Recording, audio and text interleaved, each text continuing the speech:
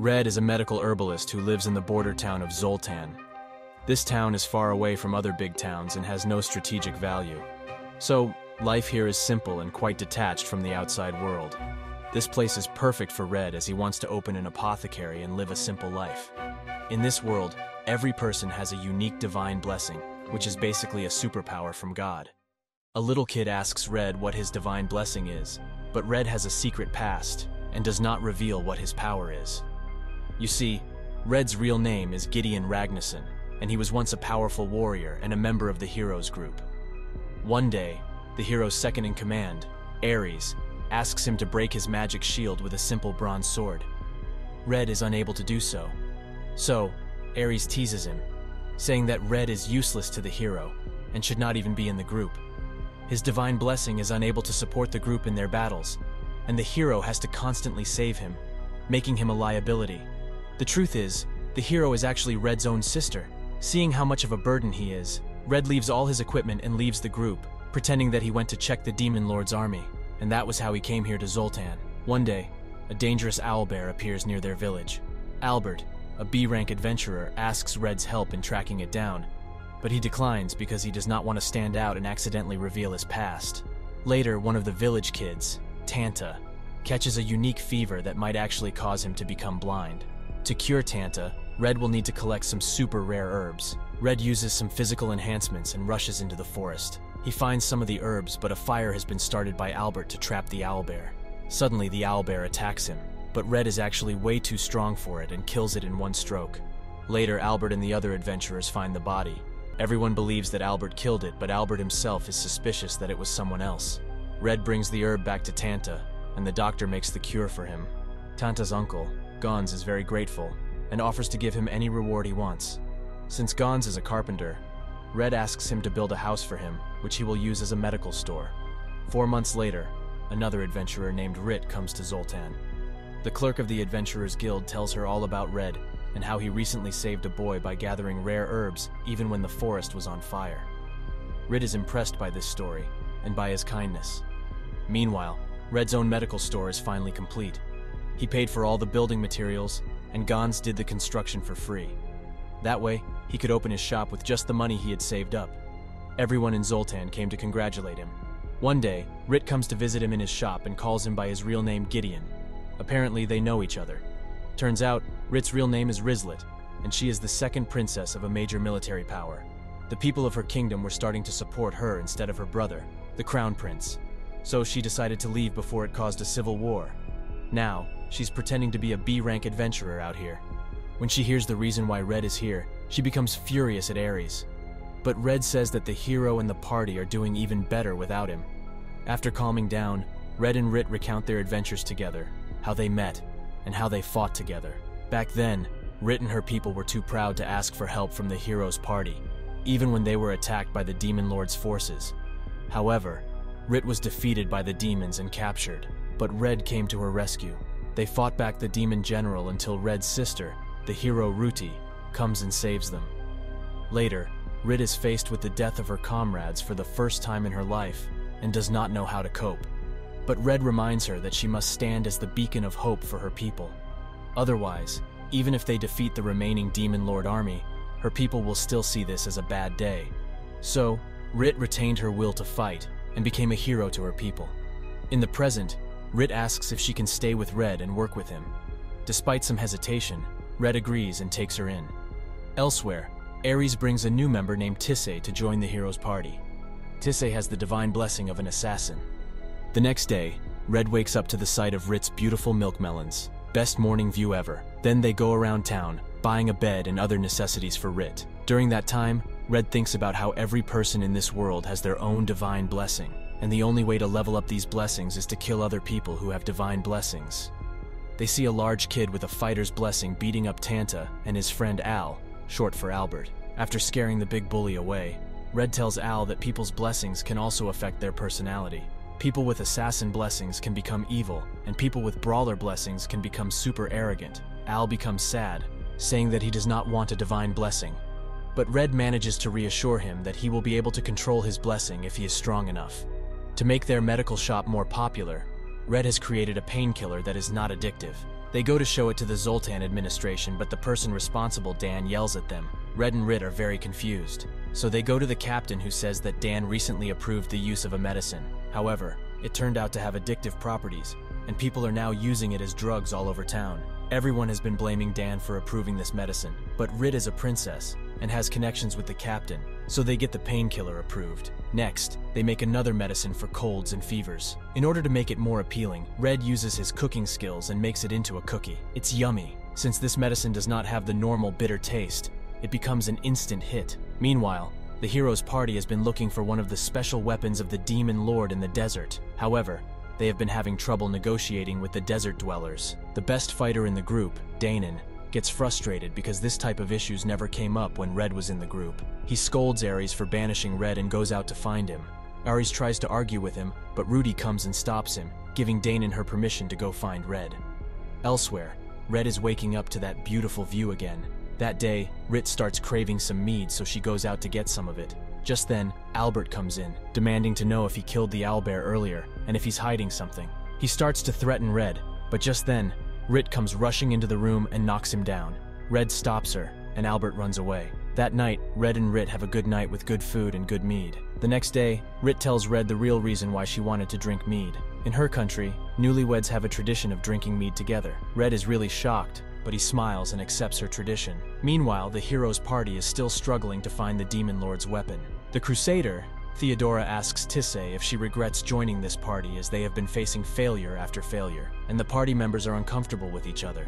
Theodora says that these issues never came up when Red was here. Back in Zoltan, Red and Rit are visited by Galatine, a senior officer at the Adventurers Guild. Galatine demands to see Rit, but they make them wait since the shop hasn't reached opening time yet. However, a member of the Thieves Guild offers Red 1 elven coin, which is worth 10,000 normal gold coins for him to sever his ties with Rit.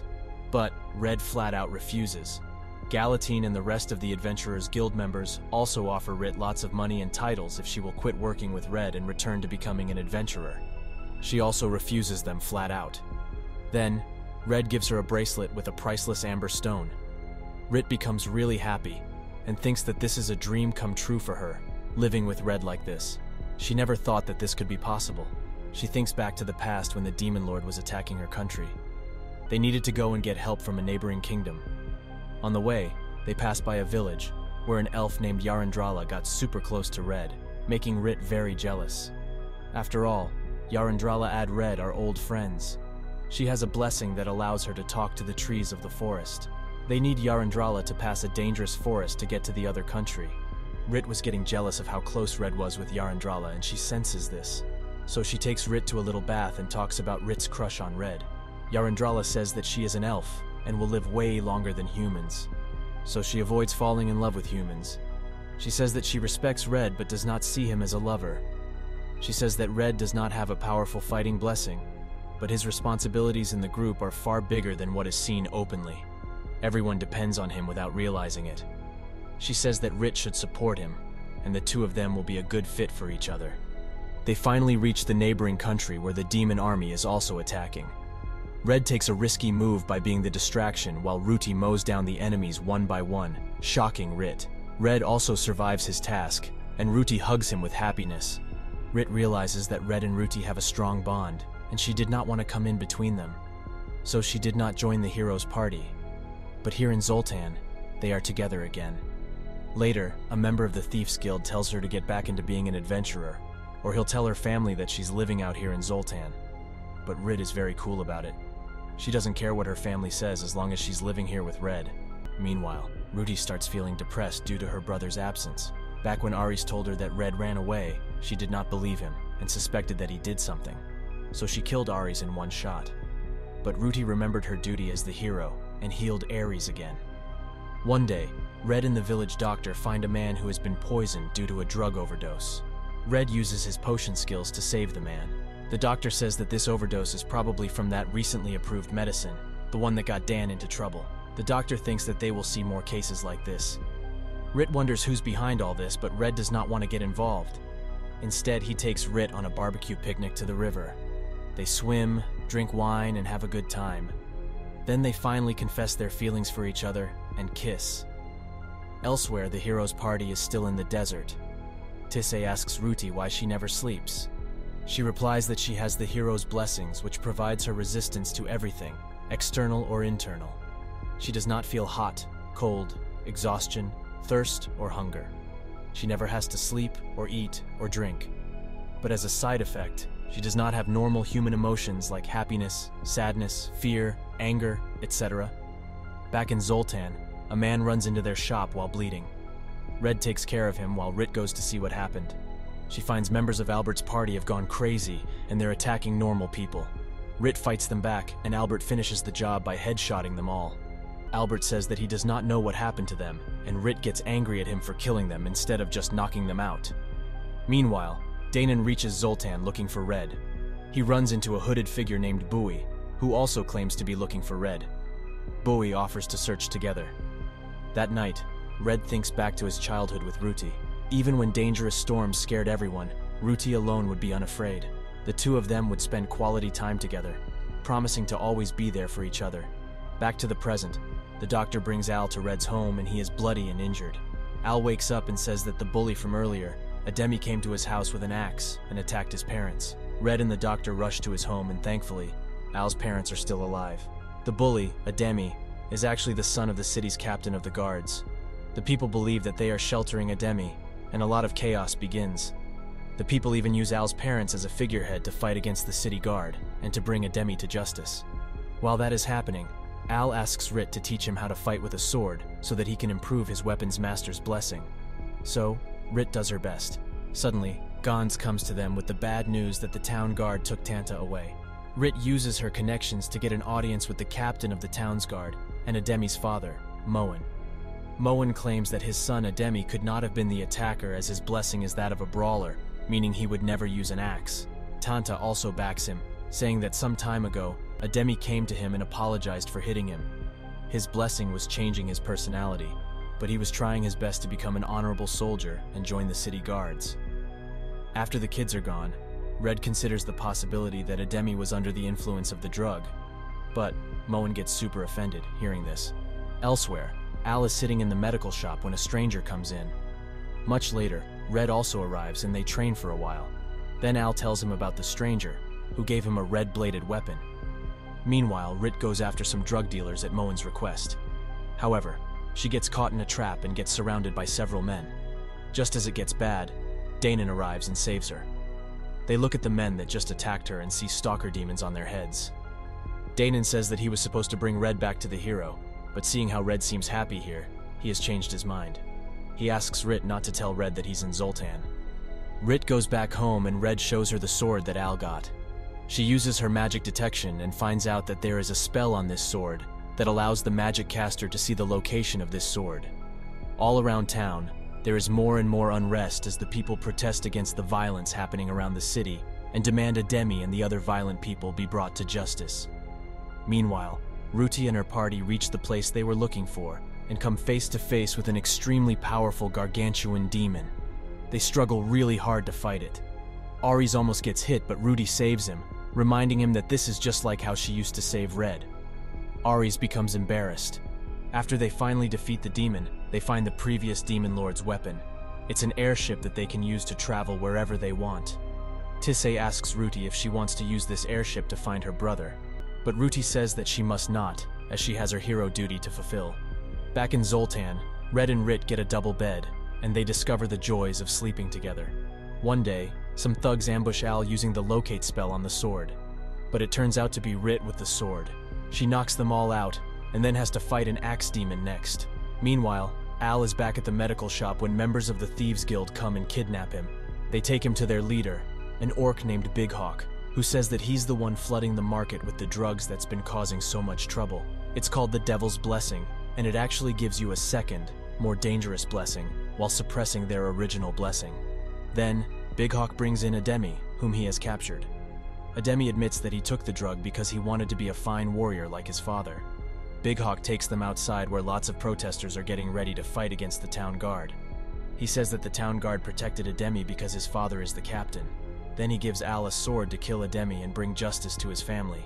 Big Hawk says that this will start the fires of revolution and the people celebrate with him. But Al is not going to do such a thing. So Big Hawk reminds him that Ademi tried to kill his parents. If Al kills him, then his divine blessings will grow much stronger. Al takes the sword, raises it, and brings it down on Ademi, but he only cuts the rope. So one of the men pulls out his axe, which causes Ademi to become crazy, and he grabs the axe. Big Hawk says that Ademi will kill Al unless Al kills him first. Suddenly, Red arrives at the scene as he has been hiding there. He knocks out Ademi and escapes with Al. Later, Big Hawk and his men find him along with Albert. It is revealed that Big Hawk has actually been taken over by a contract demon named Belial, who is causing all this stuff. Albert has also become obsessed with joining the hero's party. So in order to become stronger, he also made a contract with Belial. He attacks Red, but he easily cuts off his hand. The town guard arrives and arrests them all. Meanwhile, Al and Ademi go to the protesters and tell them everything about Big Hawk and the drugs. He says that he forgives Ademi, meaning the protesters have no reason to fight anymore. They all go home peacefully. Later, Red and Rit spend a nice time in the tub. She asks him if he'd rather go with Ruti and be a hero again, but he replies that being here with her is all that he ever wants. Elsewhere in prison, Bowie visits Big Hawk. The demon inside Big Hawk, Belial, immediately recognizes Bowie as Shisandan, a demon general who was supposed to have been killed by Ruti. Belial breaks his contract with Big Hawk, and then goes to Albert. He forces Albert to make a new contract with him, and they go to Ruti. However, she pulls out her sword at them. Back in Zoltan, Al joins a group of D-rank adventurers, and they go off on their own adventures. The next day, Ruti and Tissé leave everyone behind and take the airship. Ares just cannot believe his eyes. Theodora finds the hero's badge behind, wondering why Ruti would leave it. Meanwhile, Bowie joins the Adventurers Guild of Zoltan, registering as the first B-rank adventurer since Albert's departure. Elsewhere, Ruti tells Tissé to go towards Zoltan to find a medicine maker. Turns out, she ate the devil's blessing because Belial told her that it would decrease her normal divine blessing and give her a new blessing. Ruti now wants a steady supply of this drug. She commands Tissé to treat her like a normal adventurer, as she does not want anyone to know that she's the hero. They park the airship in a secluded area near Zoltan. Then, they change into normal traveler's clothes and go into town.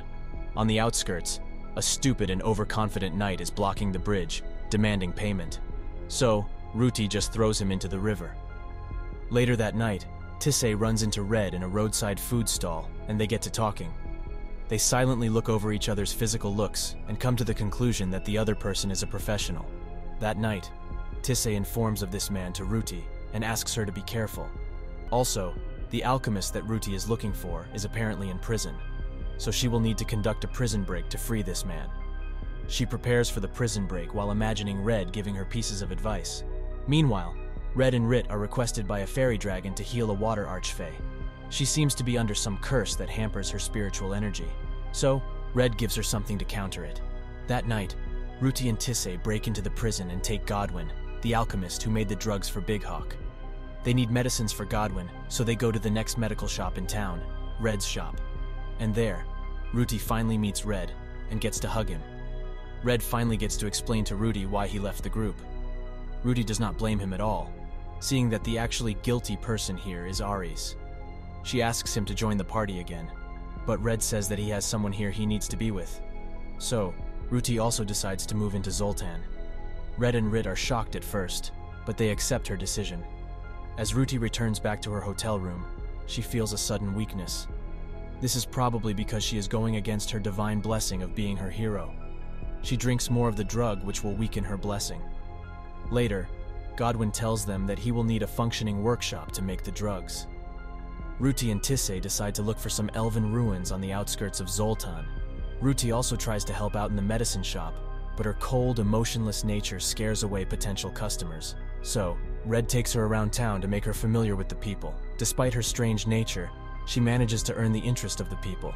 Red assures her, saying that she's his pride and joy. Meanwhile, Theodora and Ares are tracking down Ruti using Albert's information. Albert is still obsessed with Red and why Red never bothered to become a bigger champion despite clearly being a powerful warrior. Theodora explains that people are not slaves to their blessings. Just because they are meant to do great things does not mean they should be obsessed with doing those great things. She says that free will is more important than divine blessings. Back in Zoltan, the three girls take a bath together. There, Ruti talks about a part of her past when she was just 5 years old, but faced with the responsibility of saving a child from a giant monster. She wanted to save herself. But her hero's blessing meant she had to prioritize saving another person's life over her own. Despite being hurt several times, she fought back against the giant monster. All the people called her a creep behind her back, so she just wanted to die there. But Red arrived just in time and killed the beast. Then, he hugged her while crying. She also admits that she was jealous of Rit because she had the freedom to laugh and live while enjoying everything that life had to offer while also being close to Red. She needs someone to save her. Tissé realizes this and decides to do something to save the hero whom she respects very much. The next day, Tissé tells everything about Belial, the contract demon to Red and Rit. Red says that Ruti won't become addicted to the drug because her blessing grants her immunity. But the drug tends to weaken a person's previous blessing, which means at some point, she might end up becoming addicted. They decide to help Ruti and Godwin create the drug for now. Meanwhile, Ares, Theodora, and Albert also arrive at Zoltan. Suddenly, Red runs into Danon. Theodora and Albert see this, and they immediately become invisible. Danon tells Red that he's a powerful man who needs to come back to the group, but Red says that he has found his purpose here. He also tells about Ruti's desire to quit her hero's duties because it's making her miserable. Danon says that he'll support her decision. He goes to Ares' hotel room, pretending to look for Ruti. He takes Ares to Red's medical shop, where Ares destroys all the furniture and belongings like a wild dog. But perhaps, this Danon is actually fake. The real Danon is actually with Red, and he tells him that the demon Shisandan is alive. Shisandan also ate Danon's hand. Just then, they see Ares and the fake Danon riding a dragon and flying towards the elven ruins where Ruti is supposed to be. Red runs to Rit and Tissé and informs them about Shisandan. Then he goes forward to the elven ruins. There, he finds Godwin working on the drugs. Red shows Ruti a medicine that he has been working on as well to suppress people's blessings, but it's toxic and does not seem to work with the hero's blessing. Ruti asks why he's doing this for her. After all, he has always wanted to defeat the Demon Lord and bring peace to the world. Doing this will only stop Ruti from fulfilling her duties. Red replies that he just wants to protect her. No matter what decision she makes to continue her hero duties or not, he will support her. If he can decide to live his life the way he wants to, then Ruti should also be allowed to do the same. Rit and Tissé arrive to give their support. Then, Ruti says that she has suddenly developed another blessing which has no name, but it's helping her suppress the effects of the hero's blessings. Just then, Ares arrives and tells Ruti to take up her hero's duty and go defeat the Demon Lord with him. Thinking that Red is stopping her, he even attacks him. So in return, Ruti stabs him. She heals Red and takes him away. Seeing this, Shisandan changes his form to Bui and offers to help Ares. He says that these ruins have the weapon of the first hero. If he finds it and gives it to Ruti, then she will rejoin him. The others find out that Shisandan is here. So, they decide to do something about it. Ares and Shisandan reach a secret chamber, but Danon arrives in time and confronts them. Danon says that ever since Shisandan ate his right hand, he has been training his left hand to near perfection. Then, he uses his skills to beat the crap out of him. So Ares attacks him, and Shisandan uses this distraction to stab him and cause an explosion inside of him. Shisandan takes his actual demon form and uses all his weapons to fight him. Danon deflects them, but ultimately gets stabbed by one sword. He dies smiling. Ares is shocked at himself because he feels very calm at having betrayed a comrade. They go into the inner chamber where they find 5 more of the hero's special sword. Shisandan says that the one Ruti is carrying is actually a copy, and these swords are the real ones. He says that the hero Ruti is also just a copy of the first hero, containing the soul of the first hero. To bring Ruti back to the hero's path, Ares must give her the real sword and destroy any connection she has to normal life, that is, Red. The heroes group enters the chamber and they get into a fight. Meanwhile, Danon is still alive. Albert and Theodora arrive, and they give him a healing potion to drink. Then suddenly, Theodora jumps into the battle against Ruti and puts chains on Rit. Then, she starts fighting Ruti. Theodora also believes that Ruti must fulfill her duty of being the hero and saving lives. Ruti asks why she must save the lives of people she hasn't even met. Red must make the choice of saving his sister Ruti or his love Rit. Rit says that Ruti should not be burdened by her own blessing like that. Theodora reminds her that her own country was saved by the hero. But Rit says no. Her country was saved by the combined efforts of everyone, including the hero's group members and her own country's soldiers. Suddenly, Red kills the dragon and saves Rit. Ruti also slices Theodora, but Ares traps them in a metal box and sends them falling to their death. Ares laughs like a maniac and also attacks Tissay. But Tissay is determined to do anything for the happiness of Ruti, whom she has considered to be her best friend. Meanwhile, Danon is just below, and he uses his powers to break the box and send Red and Rit back up. Then Red quickly rushes forward and chops off both of Ares' hands, so he won't be able to fight nor heal himself. Meanwhile, Shisandan is overpowering Ruti with those special swords of the hero. During the battle, her sword breaks, so she takes one of those hero's swords and finally kills Shisandan. The moment she grabs the sword, she feels a strange feeling inside her. Her hero's blessing starts becoming very strong again. She goes back up and then tries to slice Red, but Tissay comes in between and saves him. She begs Ruti not to do this and becomes unconscious. From the looks of it, Ruti seems to have become cold and emotionless again. Ruti attacks Red, but he traps her sword in his simple bronze sword and knocks it away. Ruti comes back to her senses and hugs Red while crying. Tissay is still injured, so Ruti tries to heal her with her hero's blessing. But for some reason, it stops working. Theodora comes forward and heals Tissay with her powers. Theodora says that she won't ask for forgiveness, as she still stands by what she believes. But Albert begs them to forgive her, as she's also a true hero, with strong beliefs for the sake of humanity. Ruti says that she may have the hero's blessings, but the one who deserves to be the hero is Theodora, as she's constantly fighting for the sake of the world without any selfish thoughts. Red also says that it's not physical strength or a divine blessing that makes a hero, but character. Theodora accepts the fact that Ruti will never walk the hero's path again. They settle into their normal lives again, and Ruti starts feeling heat, cold, and everything. But most importantly, she feels emotions. Turns out the second blessing that Ruti said that she got, it was a power called Ruler, which allows her to control other blessings. She's using it to suppress the hero's blessings. She decides to start a farm to grow medical herbs, and Tissay will help her. Sometime later, they hold a funeral for Ares. That night, Rit admits that she's afraid she might lose Red in light of all that happened recently. But Red assures her that he would never leave her, that he needs her in his life. That night, they finally do the honka-honka and make future plans to live together and grow old together.